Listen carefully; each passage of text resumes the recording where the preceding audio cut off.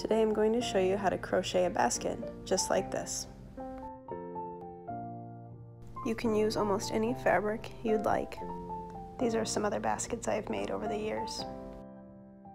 T-shirt material, or jersey, is a great fabric to work with because of its stretch. And it doesn't fray when you cut it. Baskets made from polar fleece hold their shape very well. You can make baskets of any size. This one I made from several old king-size bed sheets.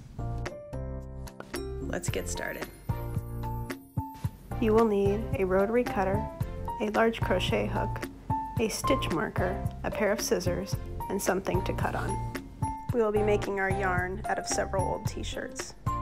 Cut the fabric into 1.5 to 2 inch wide strips.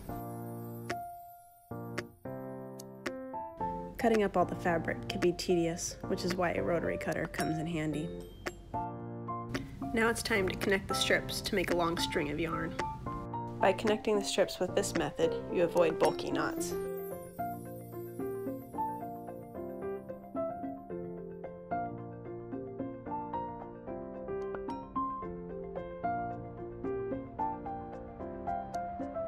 Now it's time to start crocheting the center circle. This part is probably the most challenging of the entire basket, so don't get discouraged if it takes you a few tries. Just hit rewind and follow along again.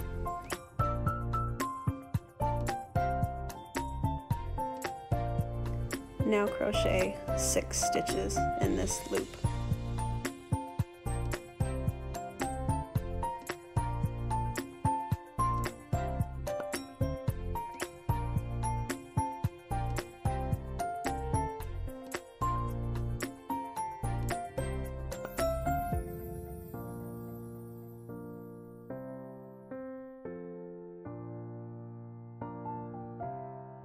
To close the hole in the center of the circle, pull on the loose tail. To make the second circle bigger than the first, crochet 2 stitches in each of the 6 stitches from your first circle. You'll stitch 12 crochets in total. Notice that I'm pushing my crochet hook through the same hole twice to make a double stitch.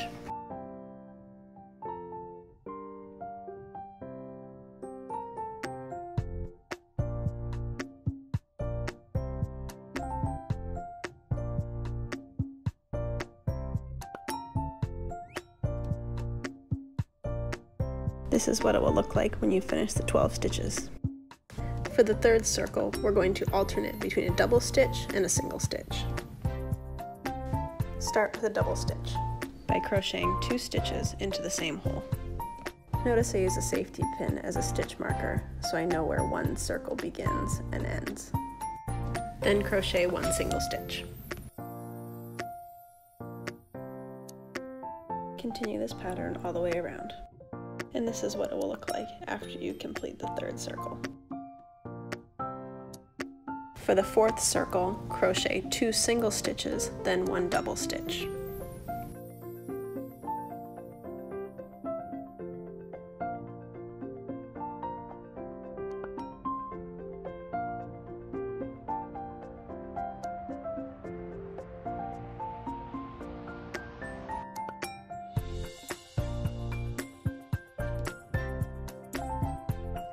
Continue this pattern all the way around and you should end up with something like this.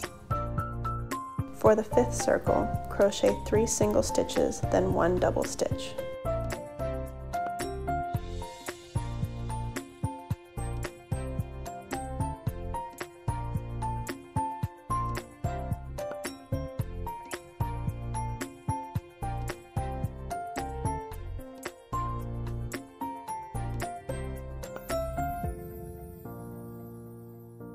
Continue this pattern all the way around and your base is done. If you'd like to make a larger basket, continue making larger rings by following the same pattern of adding more single stitches between your double stitches.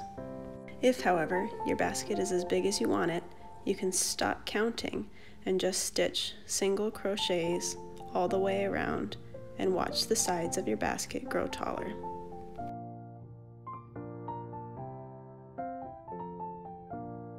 When you are crocheting your last circle, you can stitch handles with 4 single crochets.